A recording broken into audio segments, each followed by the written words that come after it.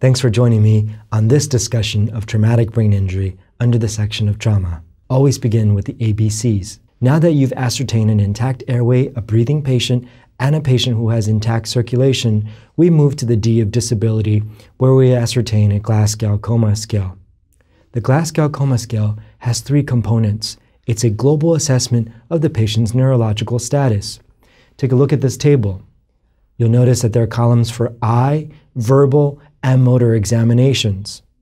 The coordinated effort of a patient who is able to open their eyes, speak to you, and move their extremities is one that is an oriented patient.